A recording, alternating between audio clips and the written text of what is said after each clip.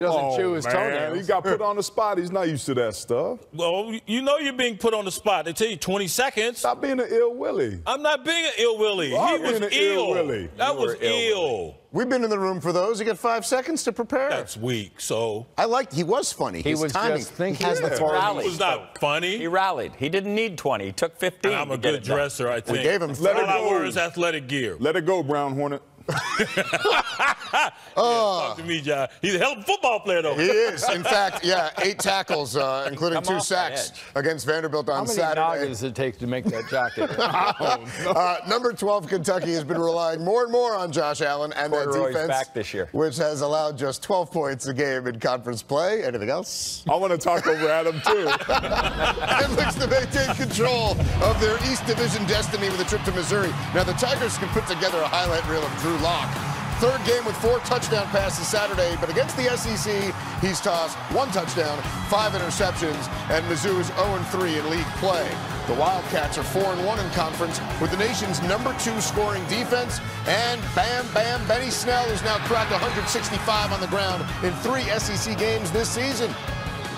More physical than people give them credit for. They're really talented in running the ball, and it puts a lot of pressure on your secondary. And once again, you've heard me talk about that many times.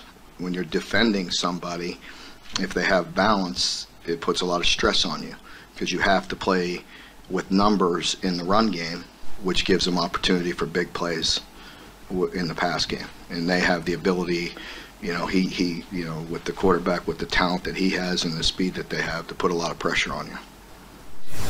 All right, Mark Stoops is hunkering down for this one here. And he might have heard that Sportsline has Missouri winning this game 26-23 for their first conference win of the year. You got a problem with that? No, I don't. I think Missouri's going to win this game. It's more having a feeling that Kentucky's in trouble, man. There were some concerning things that I saw offensively, and I think having the sort of offense that they have built around Benny Snell, you can run the ball, but what happens if you get behind? Going on the road is going to be a challenge. Missouri, against good defenses, turn the ball over. Against good quality teams, they've got to be able to protect it, but this is the type of game I think Missouri can sneak out. I'm with you, man. I vacillated on this, and that's a fancy word, meaning going back and forth on who I was going to choose. I think I'm going to land, though, on Missouri. I think they have enough offense, and maybe Drew Lock, off the heels of, his last conference game, at least throwing a touchdown pass finally. Now, last week, he went off against Memphis. But I think he can build from that. But this is an excellent defense that Kentucky employs. But I'm going to go with the Tigers at home.